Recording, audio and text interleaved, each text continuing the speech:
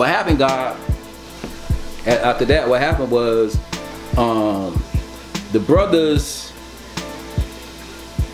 that was called, they had organized under a group called the God Tribe of Shabazz at that time, and was doing like little hip hop sets and parties and shit on the college campus. You know what I'm saying? And through that, they started selling T-shirts. They were selling T-shirts, you know, through just different festivals, vending. You know what I'm saying? What guys, you know, what black people do in general. You know what I'm saying? That's just, we always at a marketplace vending this, that, and the other. So that was what was going on or whatever. What happened was a series of T-shirts. They put out a series of T-shirts, right? And these series of T-shirts had the names of every borough and what the gods had righteously renamed them to. And now why? Indeed. Okay. So they put these T-shirts out down here, and it was like a little color code to them. Where I remember the Bronx. It was black with yellow letters. It said Pelon with the Bronx underneath it, and I think the Mecca joint was reversed. It was yellow with the black letters, and it had Mecca and had Manhattan, and you know the desert was so forth and so on. Right. They came out with a shirt that said Allah's Garden. Had Atlanta, Georgia on it, God. God, this is what I meant by earlier when you and I was building about how the arts and propaganda plays a very important part in, you know what I'm saying, depicting culture, God. You know what I'm saying? That shirt became a big piece of propaganda. And what happened was it spread through, you know, throughout. You know, everybody bought it.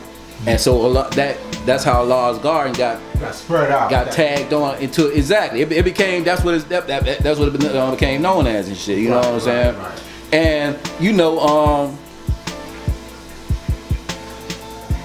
yeah, that's how it stuck. That's it in a nutshell. That's how it stuck because what happened was on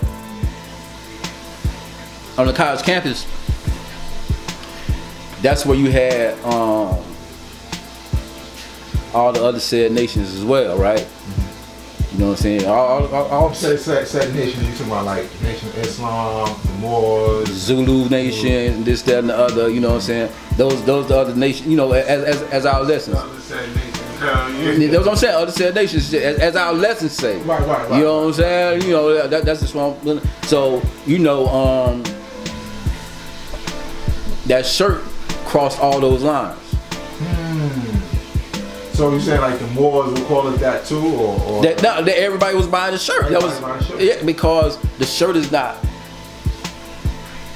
The name is not. Even though it's a nation name, it doesn't have the universal flag on it. So it's like yo, you shouldn't be wearing that shit because that'll get you fucked up. Anybody can call this motherfucker Allah's Garden. You know what I'm saying? Anybody can call it Pelon, this, that, and the other, and they might not necessarily be a part of the nation. True. They just might have been influenced by or came in contact with whatever, but that's not, you know. Right, so that's how it stuck, God. They use the art to influence the people to call it that name, Allah's Garden. And it was marketing, God. It was marketing 101, just simple marketing. You know what I'm saying? And that's how it stuck, right? Right. You know what I'm saying? I mean, but was there It wasn't ever no big beef about that shit, God. Okay. That was never. But you were calling it Allah's true land. No. I'm gonna tell you what happened, God. It's been called Allah's Garden for a long time. You know what I'm saying? What happened was, when I came back home in like 2009, 2010, cats started asking me history. And I said this history and it was recorded. You know what I'm saying?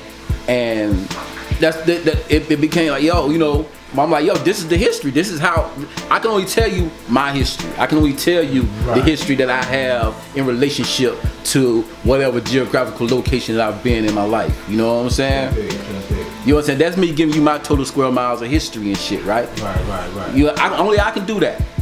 Indeed, so. Like only you can give me yours. You know what I'm saying? Right. So you know what happened was, and that was recorded, and it was put out. You know, It's social media. Now this is social media era now. Yeah, this like I said, I came back home in 2009. 2009. Okay. 2010, but about 2009, actually around 2010, you know, we was out building. Cause I build, I love to build. You know what I'm saying? I don't know no other way to be, God. Right. I don't know no other way to be God. I was God before I knew what I was saying, God. If Mecca did this,